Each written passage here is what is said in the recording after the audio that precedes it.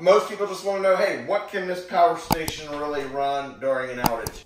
To make sure you have lights, you can keep your food refrigerated, and you could keep your internet and maybe a laptop running. So let's go ahead and see how this thing stacks up in those areas. So I've already pulled my refrigerator out of its little cubby hole here. I'm going to unplug it.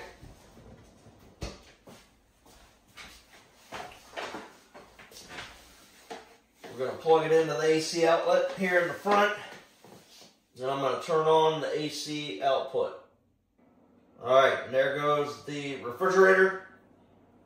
I can't hear the fans running in here. I can't tell, I'm not really sure if the compressor's on or not. With its current output, it says it can run this refrigerator for 28 hours. Let me go ahead and open the door, see if the compressor kicks on and if that changes that output. So it's got to not be on because we're only pulling 20-some watts of output right now. There we go. Now you hear the compressor kick on. Now it's really kicking up here.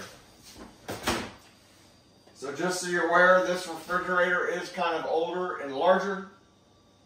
When I look at the nameplate rating here, I can pull 8.5 amps at 115 volts. So if you just left the refrigerator on with the doors wide open, you'd get roughly 4 hours out of it, according to the reading on that power bank. But obviously no one's going to do that. So let me go ahead and close the doors. But at least we know, hey, this can easily run this refrigerator during an outage. It can kick the compressor on. It can deal with having the doors wide open. It's going to continue to run.